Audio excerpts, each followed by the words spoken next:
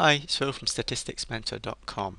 I'm going to explain to you what an outlier is and what a point of leverage is in regression. To do that, let's consider a most simplest regression model of all, a bivariate regression. So that's when we have one dependent variable and one explanatory variable. So I plot a scatter plot like so.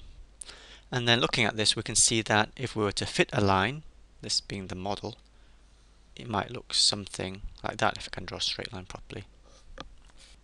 Now let's add a few more data points here. Okay, I've given you 3 points, A, B, C. Point A, this is an outlier. Why? Because it's away from the main mass of the dots in the Y direction.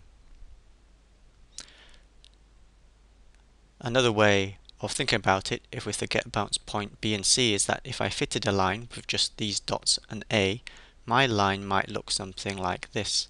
So you can see that the dots here are close to the line, which is what the least squares estimator tries to do. It finds the intercept and the slope to make this line go through among the dots, goes through among the dots. But you've got one line dot here, the observation, which is far away from that line. This distance is called a residual. Alright, and basically an outlier is where you have massive residuals in the positive or negative sign residual. So that is an outlier. The outlier is one of the first things you learn about when you look at residual plots. So I know that you're very aware of, most of you are aware of what an outlier is. But point of leverage, this is less familiar to us. This point B is a leverage point. Point C is a leverage point. If we can be less pedantic about this, we can think of B and C as outliers in the x direction.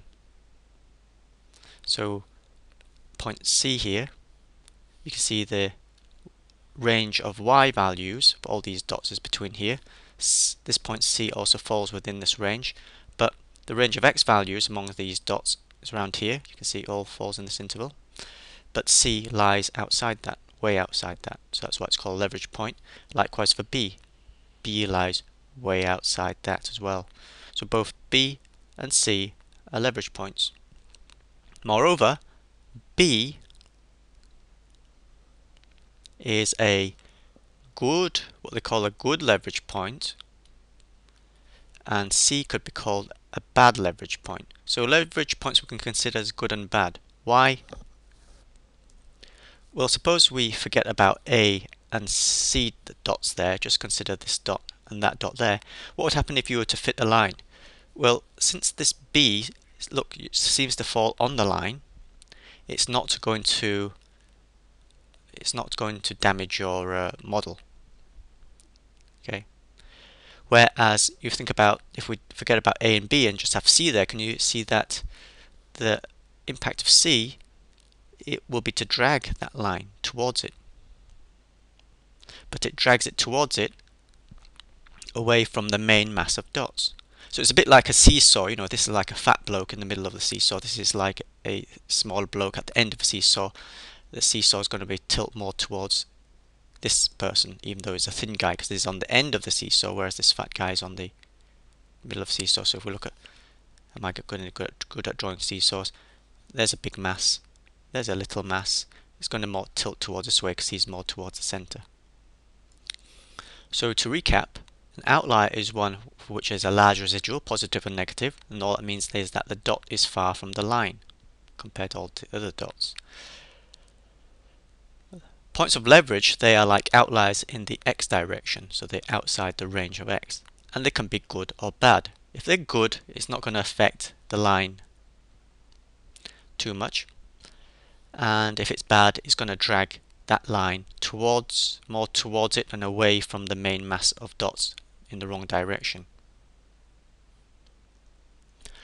Now, although I have done this for the basic model, the simple linear regression model, it holds for multiple regression model. So recall that multiple regression is when I got one DV and many IVs. these x's, then in that such a case I cannot draw such a picture, but the idea holds.